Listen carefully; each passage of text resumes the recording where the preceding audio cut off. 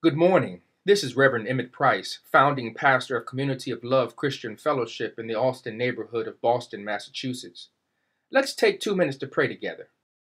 Most holy God, for your loving kindness, for your tender mercy, for your grace, for your love, for your compassion, we give thanks.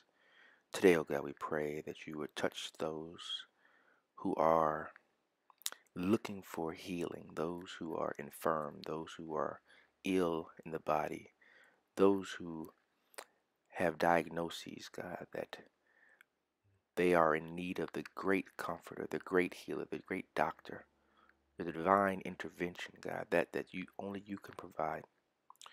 We pray, God, that you would release within them your spirit afresh, that you would make them whole according to your purpose for their lives, that your will would be made manifest in their lives, God, in whatever way it is.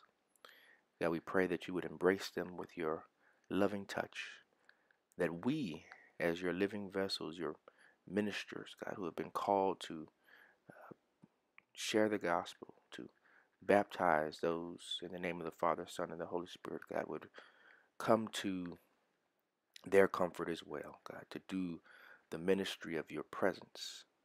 God, we pray that peace that passes all understanding and that the unity that is often described in the New Testament will come upon them in a way where they would know that you are God and God alone and that they are yours. Oh God, this is our prayer. In the mighty name of Jesus, with a spirit of gratitude we pray, always giving you all the glory and the honor. Amen.